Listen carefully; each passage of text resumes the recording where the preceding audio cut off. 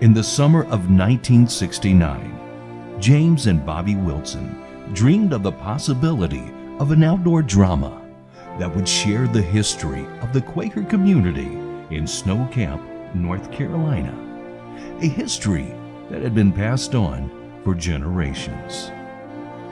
This is the story of the Snow Camp Outdoor Theater and Historical Site.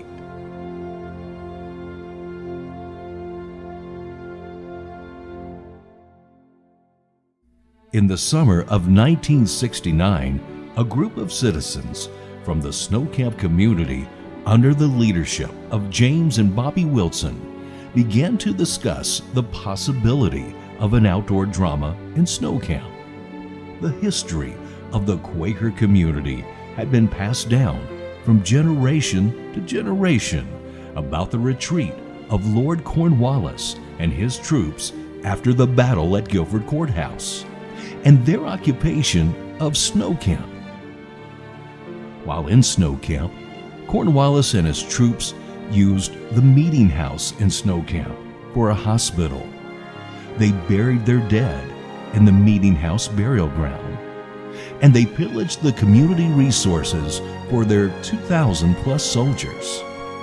This history was the birth of the Snow Camp Historical Drama Society. The group of citizens, James Wilson and the late Bobby Wilson, met with Mark Sumner, director of the Institute of Outdoor Drama at the University of North Carolina at Chapel Hill. The meeting took place at Ye Old Country Kitchen in Snow Camp, with more than 50 interested citizens in attendance.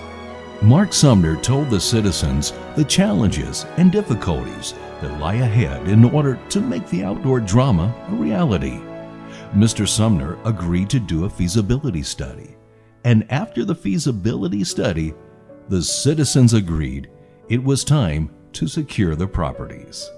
After properties were secured, it was at this time that James and Bobby Wilson met with the late Governor Robert Scott, and he agreed to build a state road into the facility, subsequently Drama Road.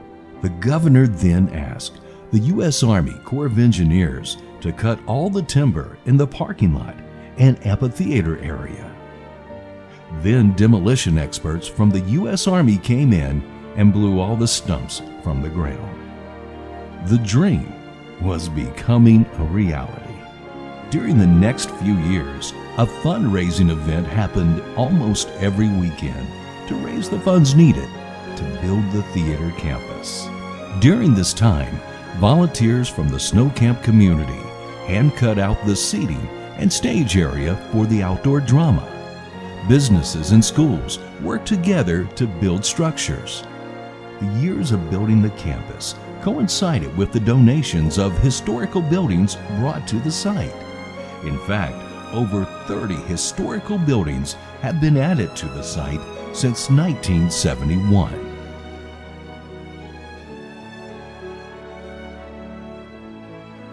A search was begun in 1971 for a playwright to write an outdoor drama about the Snow Camp history. More than 10 scripts were submitted. The board of directors chose William Hardy, a TV and radio professor at the University of North Carolina, to write the outdoor drama. Upon completion and acceptance of the Sword of Peace script by the board of directors, a statewide contest then was held to find a suitable logo to represent the Sword of Peace. Thousands entered the contest from across the state. The excitement was growing. On July 4th, 1974, the official opening of the Sword of Peace was held with more than 20 dignitaries, including the Governor of North Carolina, James Holshouser, in attendance. In 1994, after 2 years of research and commitment, the African American outdoor drama, Pathway to Freedom, written by Mark R. Sumner after his retirement from the Institute of Outdoor Drama, opened at the Snow Camp Outdoor Theater. Pathway to Freedom is the story of Quakers sympathetic Southerners, and other religious groups that helped slaves escape by way of the Underground Railroad to points north.